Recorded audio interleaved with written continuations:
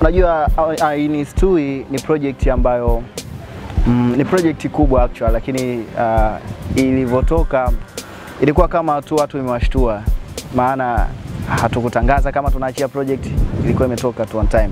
Na ukijaribu kuangalia hata idea ya Hainistui, Harmonize alipata idea ya Hainistui wakati tuko kwenye show ya Shinyanga kwa room tunapiga story, then akapata idea ya Hainistui, akampigia producer Hunter akaja room, then akamwambia bana ana idea hii tunafanyaje, akamwambia bana idea nzuri, tunaweza tukafanya kitu. So akatengeneza ngoma ndani ya lisali moja tu, ngoma ikawa imetoka. Lakini tulivyoachia mapokezi yake yamekuwa makubwa sana, na ni ngoma ambayo ina hit sana, na naweza kusema ni ngoma ambayo namba 1 kwa sasa Tanzania.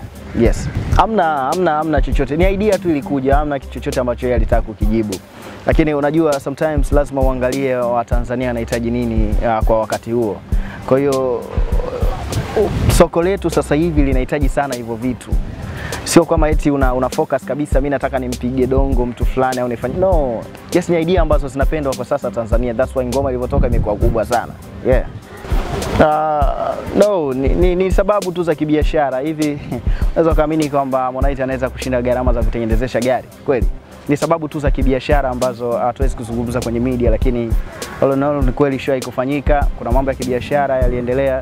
So hicho ndio kikubwa ambacho mimi naweza kusema. Lakini pia ulizungumza mwanzoni kuhusiana na swala la sisi kufanya show Mtwara.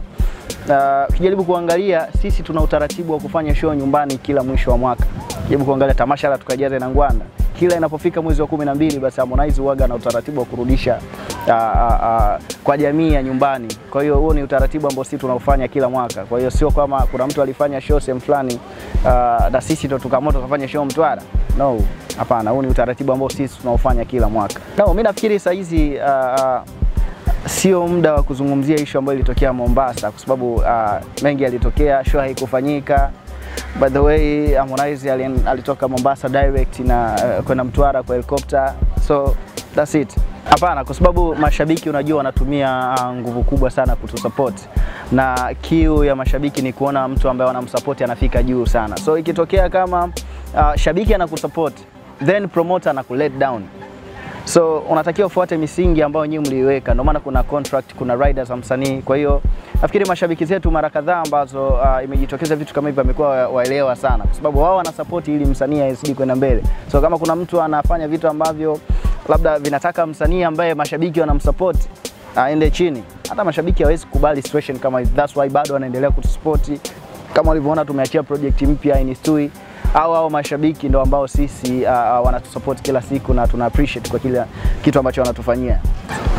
Ukisema Afro East, kwa sababu kwanza hapo umezungumzia muziki wa Afrika kwa ujumla, lakini pia umeutambulisha muziki wa East Africa pia. Unajua kuna muziki ambao Afrika wanafanya ambao ni Afrobeat. Huu ni muziki wa Afrika ambao unajulikana sana, lakini kuna muziki wetu sisi wa East Africa ambao sisi tunaufanya. Kwa hiyo tumeamua kuchukua muziki wa Afrika wote kwa ujumla, then kuweka na muziki wa East Africa pekee, kuchanganya katika sehemu moja. That's why ukijaribu kuangalia kwa nini Afro East pia tumechukua wasanii tofauti kutoka Afrika. Kuna wasanii wa Nigeria, kuna wasanii wa Ghana na sehemu nyingine pia, lakini kuna wa Kenya pia wapo ndani. That's why tukasema Afro East.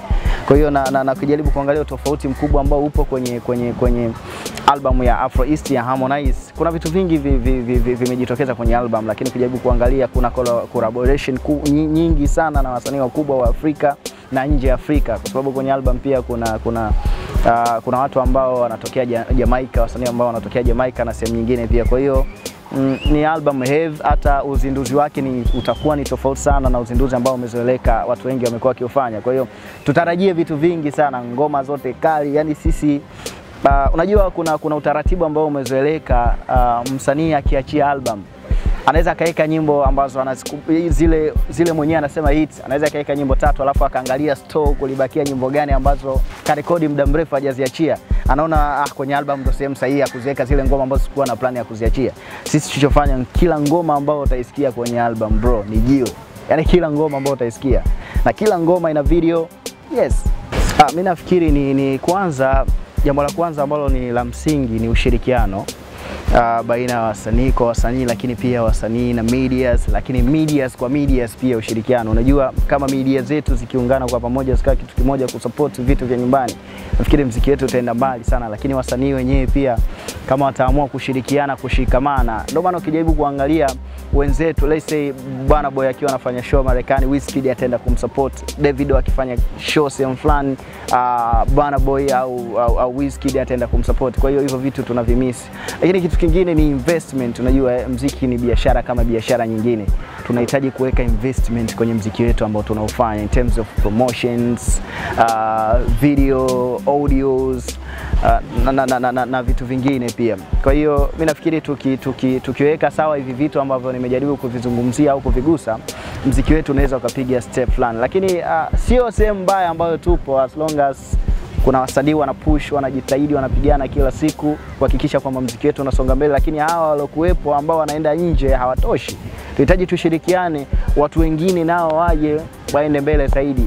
Ndio maana ukijaribu kuangalia wenzetu wa Nigeria, ukiwataja wasanii 10 Afrika, unaweza ukachukua 2 tu kutoka Tanzania kwenye list ya top 10.